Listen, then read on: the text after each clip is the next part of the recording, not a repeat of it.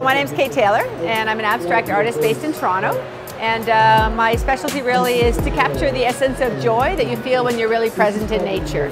And one of the ways I do that is by incorporating natural products, but then also using a resin to really super saturate the color. I work only with a palette knife, and I mix my colors on the knife, and I want to keep it really, really fresh. And then I put the resin on top afterwards. And for me, that creates a really great energy, but it also reflects the viewer, and I like that idea of that play of light. You know that when you do something like this, especially doing abstract, there are some people that are not going to like it, and they're never going to like it, and they're going to be rude about it. And you have to just kind of go, fine. You can be like that. I'm going to follow my vision because I feel like I know what I need to do. People say, do you have a hard time parting with your art? I'm like, no, because it's kind of like your babies. You want them to fly, and you want them to go to good places. Yeah. And I think that's really cool.